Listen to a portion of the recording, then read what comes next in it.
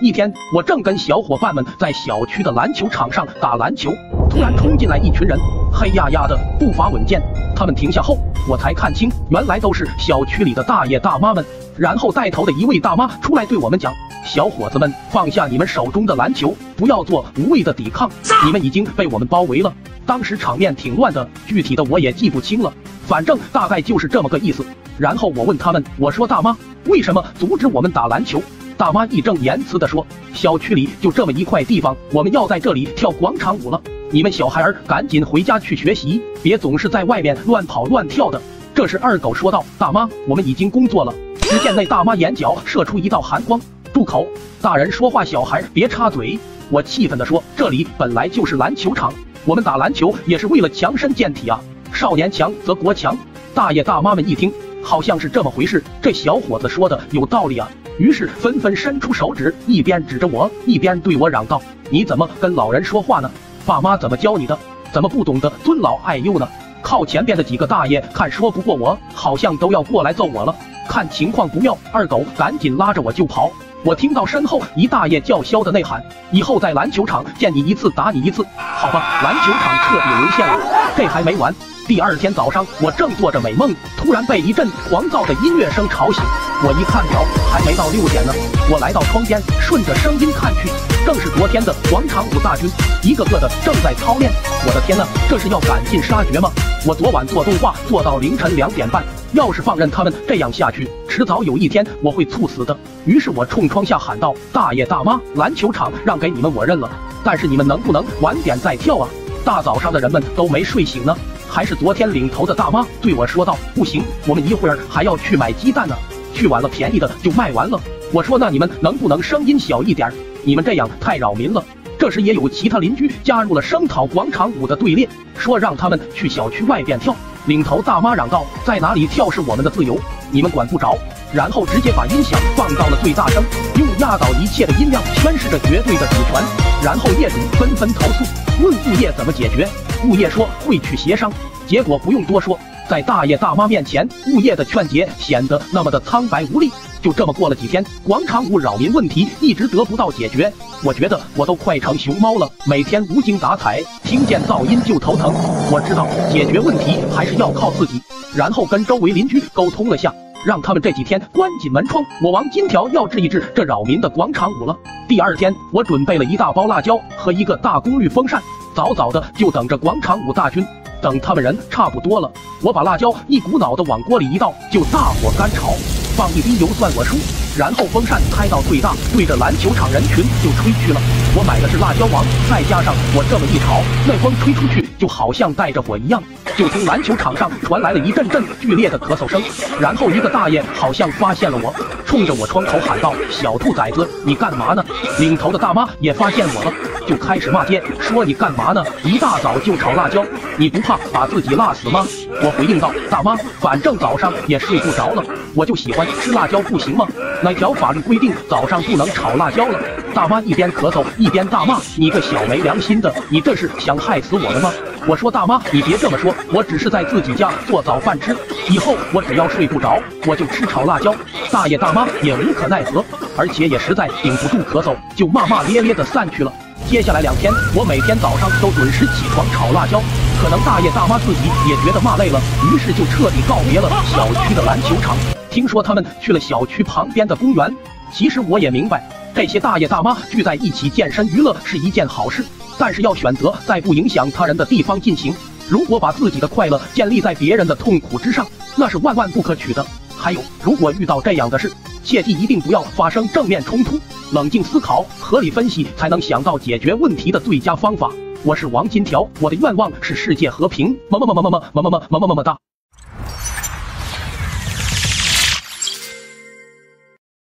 前段时间我出去办事，车开到朝阳路的时候，不小心把别人的车蹭了，事故很轻，就蹭了1点7，应该简单的抛光就好了。我心想，如果走保险，明年保费还得上涨，而且我现在有事，就想赔对方500块钱，私了算了。可没想到对方刚拿了钱就说他的车是新买的，修过之后卖的时候会贬值，要再给1000块折旧费。我当然不肯，可是对方仗着自己身强力壮，上来就给我一顿暴 K， 我还没反应过来就被他放倒了。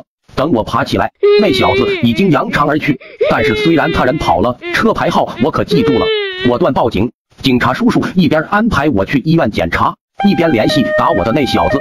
可能那小子想不到，他打的是一个懂得医学常识的人。我不但耽误了事情，还挨了一顿暴打。越想越气，就想给他好好上一课。到医院后，我告诉医生头晕、恶心、间歇性意识模糊，身上哪里都痛。于是医生安排我去做 CT。我说我好像有点不对劲，要先去一下厕所。护士陪同我去了男厕，护士当然不能进，就在外面等我。进厕所后，我原地转了40-50圈，直到晕得前倒后歪，然后猛抠嗓子眼，吐了一大滩。然后我大声呼唤护士，她慌慌张张的进来，一看我两手扶着墙，吐得七荤八素，赶紧把我搀了出去。做完 CT， 拿了片子，主治医生看完，眉毛一歪，神情严肃，再次重复了之前的问话。这时候我开始胡言乱语，装浑犯傻，或者目光呆滞的看着医生头顶发呆，然后问他：“你刚才说啥？我没听清楚。”然后不等他答话，就间歇性昏迷、干呕、意识模糊。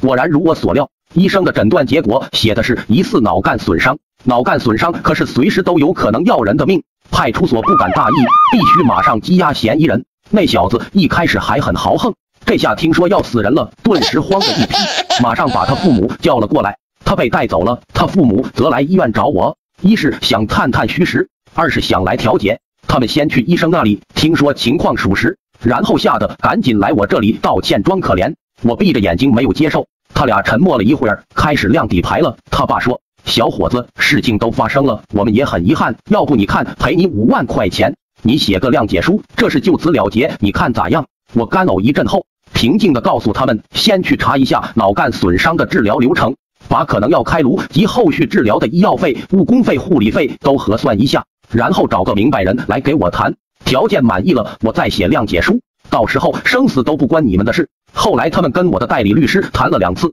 最终谈妥了价格，至于赔了多少，这里就不说了。反正这些天我一直在各豪车 4S 店转悠，昨天刚订了一辆大 G， 全款，没必要分期。这里再次郑重提醒大家，打人有风险，动手需谨慎。我是王金条，我的愿望是世界和平。么么哒。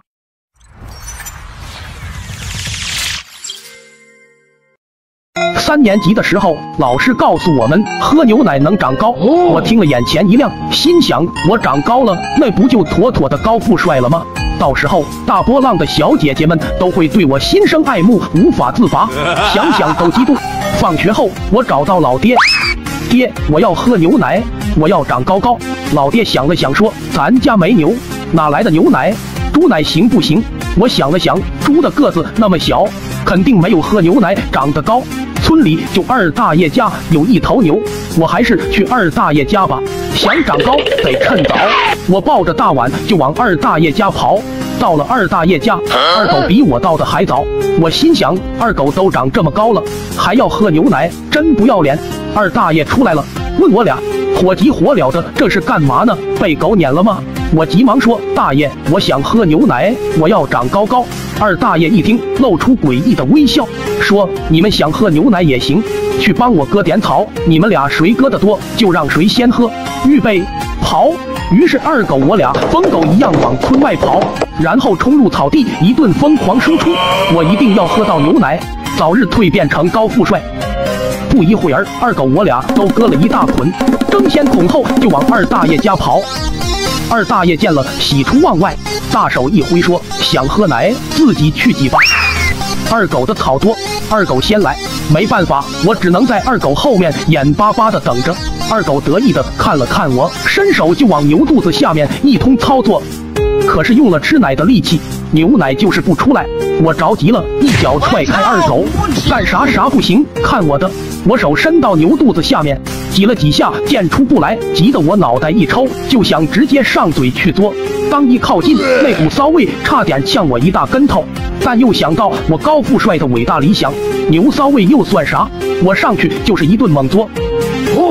牛可能是被我弄疼了，惨叫一声跳了起来，直接就把二狗我俩顶飞了，横冲直撞就往院外跑去，一个技能就把二大爷带走了。二狗我俩在医院醒来，老爹对我说，二大爷家的牛根本就不是产奶的牛，不产奶就算了，关键它还是头公牛。公牛，公那我当时做的是什么？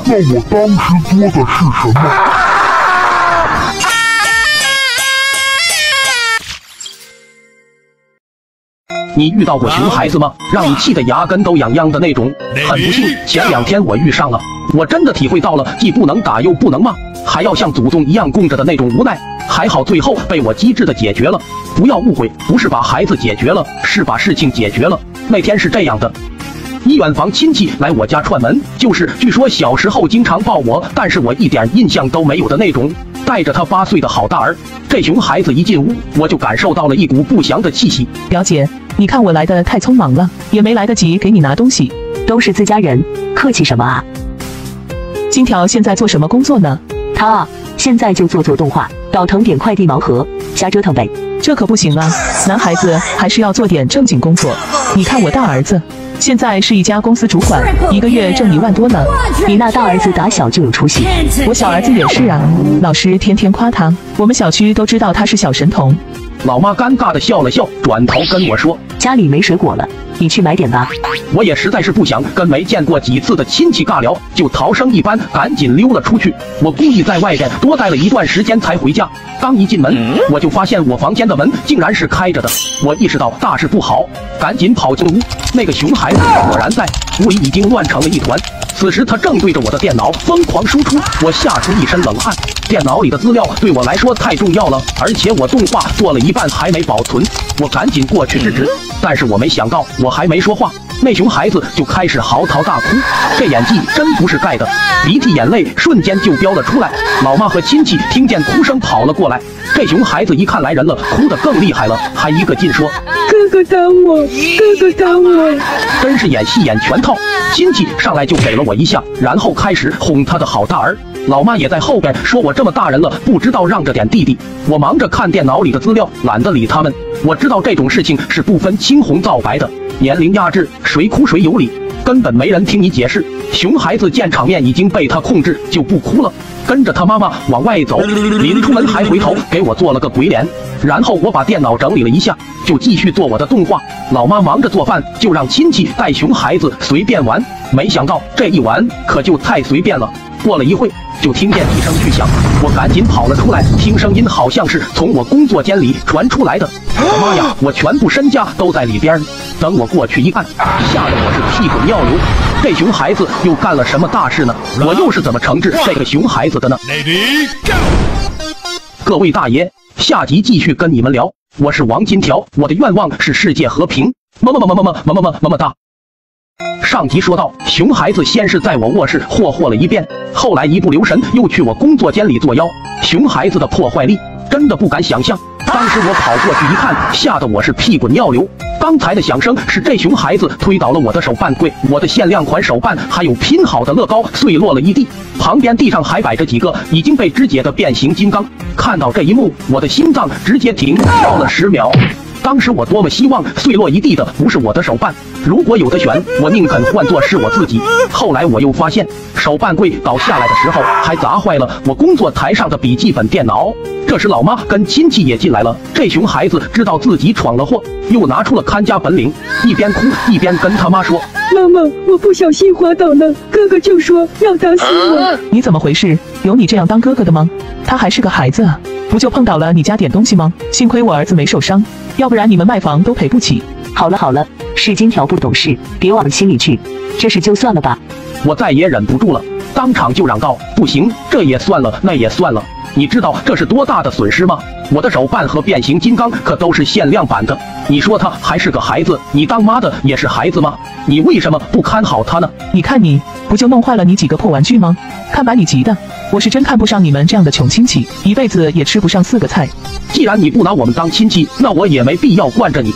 我跟你讲，我从来没碰你儿子一下，但是我屋里的东西都是他弄坏的，这些东西也都是我真金白银买来的，票据我都有。今天你必须要赔偿我的损失。哈哈，我看你们是穷疯了吧？这几个破玩具能有几个钱？真是笑死人了！就这点东西还要赔偿？我看你是想讹人吧？今天就不该来你们家，真是晦气。说完，拉着他的好大儿就要走，我就赶紧拿出手机录像，把他们跟现场都拍了下来。熊孩子临出门还不忘回头冲着我做鬼脸，他还不知道他即将面临的是什么。然后我就打电话报警了。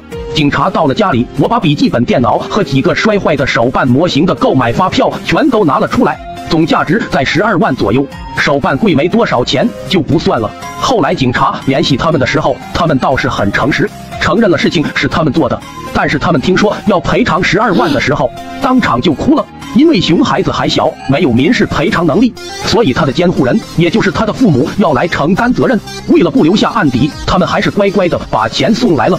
估计熊孩子在家里被揍的也不轻，一进我们家就哭。最后亲戚放下一句狠话：今后跟你们家老死不相往来。然后一扭头就走了。呵呵，我也是这么想的。但是这件事你真得谢谢我，如果不是我给他上了一课，让他知道犯错的后果，那他长大了指不定还会惹出多大的事呢。如果是成年人犯这样的事，那可能就不是民事赔偿这么简单，搞不好就去里面吃大碗宽面了。俗话说得好，孩子走在街上，穿衣打扮看出娘的手艺，说话办事显出爹的教养。孩子就是父母的一面镜子，只有熊家长才能教育出这样的熊孩子。快过年了，一大波熊孩子正在向你靠近，你想好该怎么应对了吗？我是王金条，我的愿望是世界和平。么哒。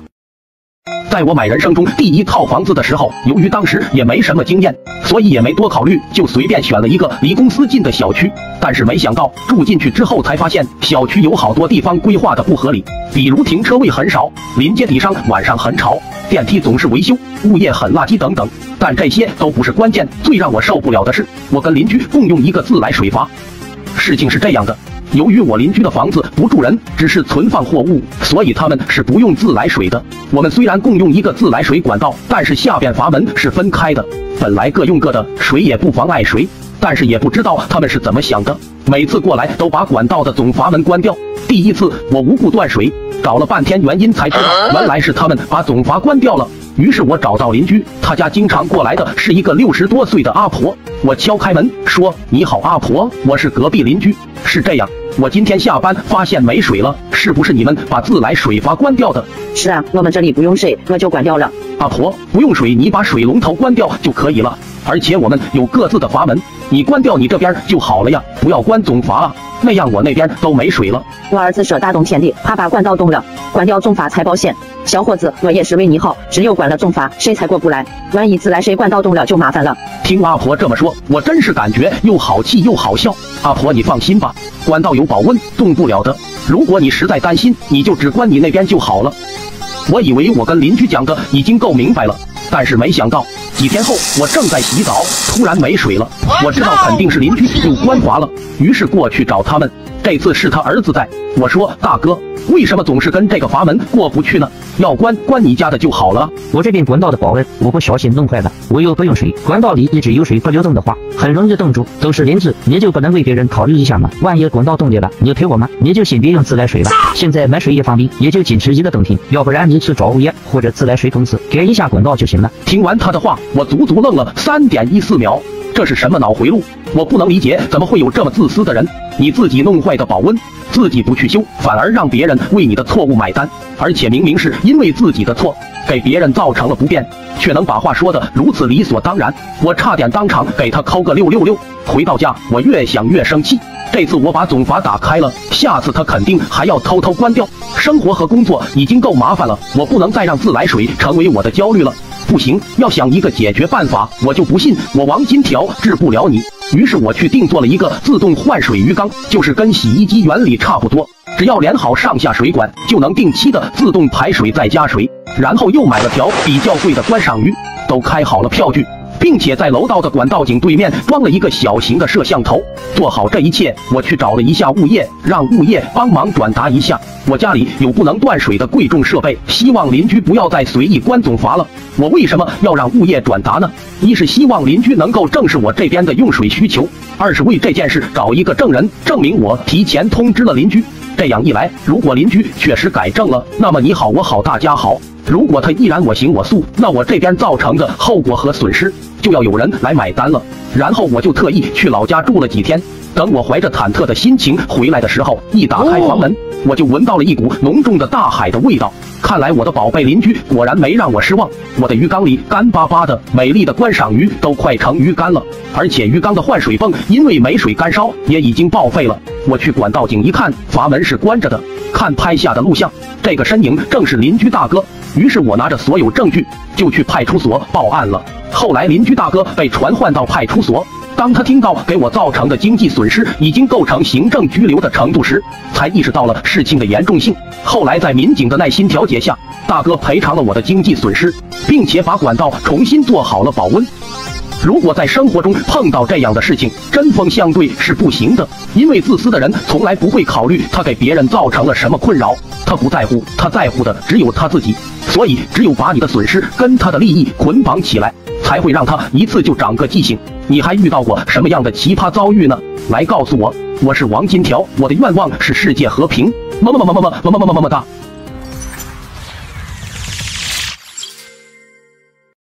一天周末，我正在家里做动画，突然有人来敲门，但是当我打开门，人影儿都没有一个。难道是我听错了吗？我回来继续工作，刚捋青丝路，门又响了。我开门一看，还是没人。这是谁给我恶作剧呢？赶动画已经够烦躁了，这时我又闻到了一股恶臭，往旁边一看，原来是邻居的鞋柜。看到这我更生气了。我们是一梯两户，低头不见抬头见，在这个城市里，我们算是最近的人了。原本应该相安无事，但是也不知道是邻居家里放不下，还是故意想占用外面过道。他们把自己的鞋柜、垃圾还有杂物全都堆放在了门口。天气一热，那股味儿实在太上头了，每天出门进门都能闻到一股杂物混合着垃圾发霉发臭的味道，再加上90%的脚臭味，实在是太刺激了。而且杂物把过道占了一大半，有一次差点把我绊倒，无奈我只能去找邻居协商。我说：“你好，大哥，你看能不能把过道的东西收一收啊？过道都快占满了，太影响我进出了。而且摆放的这些垃圾和鞋，赶快清理一下吧，夏天味道太大了。”谁知道邻居不仅不惭愧，反而对我恶语相向。你这个人什么毛病？我交了公摊费了，外面的地方就是可以用的，而且那不是给你留了条出门的空间吗？怎么这么事多呢？然后还大吼大叫的对我说赶快滚之类的话。我知道对于这样的人协商肯定是行不通了，于是我就给物业打电话。物业的办事效率你们是了解的，向来都是欺软怕硬，事情还是一直得不到解决，而且邻居还有变本加厉的节奏。我越想越生气。正在这时，突然跑过来一个小男孩，我一看，这不是楼上的小祖宗吗？平时在我楼上就总是蹦蹦跳跳的，在小区业主群里也总是看到别人对他到处搞破坏的控诉，名副其实的熊孩子。家长也是一直纵容，看来刚才一直敲我门的也是他了。于是我赶紧把他叫过来，问他：“刚才是你一直在敲我门吗？”“对呀，怎么了？大爷想跟你玩玩。”这孩子的家教是真的牛逼，刚10来岁，说话就这么社会了，真是让家长惯坏了。那我今天就帮你们教育一下吧，别多想，我才不会欺负小朋友。我王金条的办事方法一直都是以理服人，但是对于熊孩子说理肯定是不行的。于是我稍加思考，想出了一个万全之策。对不起了，小朋友，是时候让你感受一下社会的残酷了。于是我笑着对他说：“平时叔叔一个人太无聊了，今天你能来跟我玩，我非常开心。另外呢，过道里这些东西，我指了指邻居的那堆杂物，这都是很贵重的东西，家里放不下了，放在这里又怕丢了。你看这样行不行？从今天开始，我每天给你10元钱，你就每天来我家敲敲门，顺便帮忙看一下这些东西，好不好？叔叔相信你有这样的能力。”我这一波操作直接让熊孩子懵逼了，看了看我，又看了看我手里的票票，心想竟然还有这么好的事，赶紧点点头。好吧，看在你这么懂事的份上，大爷就答应你吧。接下来连续3天，我就每天给他10块。熊孩子执行力也挺强，每天过来转几圈，敲敲门，说外边东西他看管得很好。第4天，我跟他说：“叔叔没钱了，今天先给你5块吧。”熊孩子一脸不高兴：“明天给我补上，听见没？要不大爷不跟你玩了。”我赶紧点头说：“知道知道，你可不能不来啊。”又过了1天，熊孩子又来敲门了，但是这次不管他怎么敲，我就是不出去。然后就听熊孩子在外边喊：“穷鬼，没钱还想跟大爷玩，大爷再也不来了。”然后就听见外边一阵乒乓作响。等安静下来，我走出去一看，熊孩子已经走了。不过他走之前，把邻居家堆放的杂物搞了个乱七八糟，鞋架上的鞋也飞得到处都是。后来听说，当时他还把东西从楼上窗户直接扔了出去，砸坏了3辆车。今年3月，高空抛物罪已经被归入刑法。熊孩子父母作为监护人被派出所叫去批评教育，并赔偿了所有损失。当天晚上，我就听到了熊孩子撕心裂肺的哭喊。派出所在调查这次事件的时候，了解到熊孩子扔下去的是邻居家摆在外边的东西，也劈头盖脸的训了邻居一通。而且这件事在业主群里引起了强烈反响，大家纷纷指责占用楼道的现象，邻居也乖乖的把楼道清理干净了。敌人的敌人就是我的朋友。虽然这件事我付出了45元的巨款，但是却达成了一石二鸟的效果。当我们遇到类似事情时，千万不要去激化矛盾，事情总是有突破口的。冷静思考，合理分析，可能会得到意想不到的结果。我是王金条，我的愿望是世界和平。么么哒。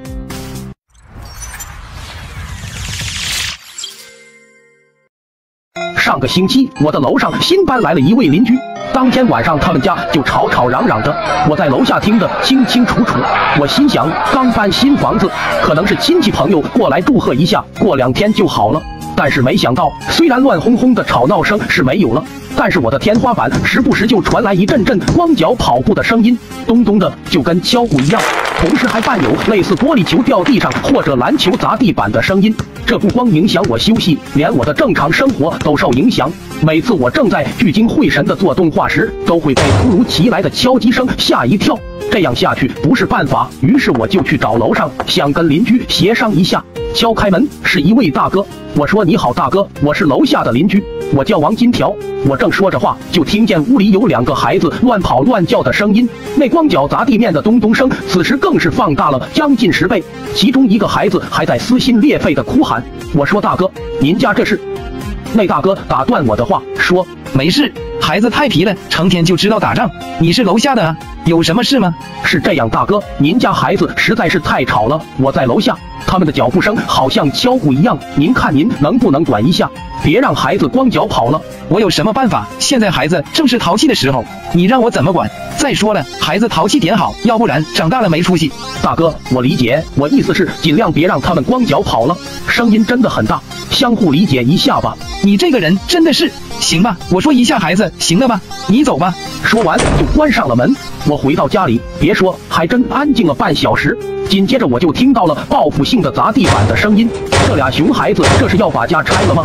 我感觉他们这是在故意挑衅我，他们是真不了解我王金条啊。但是越到这种时候，越要冷静分析。现在的问题主要是2个孩子不停的吵闹和光脚在地板上跑，而且家长有纵容的嫌疑。其实我完全可以买一个震楼器来以牙还牙的，但是毕竟是邻居，以后免不了碰面。而且震楼器是同频率连续性的震动，有可能会引起楼体的共振，那样其他的邻居也会受到波及，到时候我有理也成没理了。我还是再去交涉一下吧，先礼后兵也是我王金条一直以来的做事原则。然后我去商场里买了一张大的地毯，拿着去了楼上。敲开门，那大哥一见是我，一脸的不耐烦：“你怎么又来了？我刚才都说了孩子了，你没完了吗？”我说：“大哥，我知道你刚才肯定教育孩子了，但是孩子现在正顽皮的时候，他们也许不会听你的。大哥，你看这样，既然他们总是不穿鞋乱跑，那我就去给你买了一张地毯，这样他们踩地毯上跑，声音就小多了。”开什么玩笑？地毯多脏啊，里边都是细菌，你不知道吗？而且清理起来又麻烦，你当我是傻叉吗？你这个人就是事多，别人都没说啥，你能住就住，不住你就搬走。我气得浑身发抖，怎么有这么不知好歹的人？我说我本想跟你好好处邻居，既然你这么不通情理，那就不要怪我了。我经常听到你孩子哭喊的声音，我现在怀疑你有虐待孩子的嫌疑。他们砸地板的声音，我怀疑是孩子在向我求助。这件事我会去上报给社区居委会，你好自为之。说完我头也没回就走了。回到家，我首先给社区打了个电话，我把邻居地址和我的怀疑都给社区做了记录，然后又在业主群里跟人们讲了我的想法。也有几个邻居说确实经常听到孩子的哭喊，没想到是虐待孩子。一时间我的楼上成了整个小区的重点监察对象。现在他们家只要孩子一哭喊，就有邻居或者居委会的人过去敲门。我估计现在他们连走路都小心翼翼的了，你说这是何必呢？我承认我这次处理事情的方式有点不恰当，但是只有这样才能找到事情的突破口，进行精准打击。所以当我跟你讲理的时候，你给我耍无赖，那就不要怪我用无赖的手段来对付你了。我是王金条，我的愿望是世界和平。么么哒。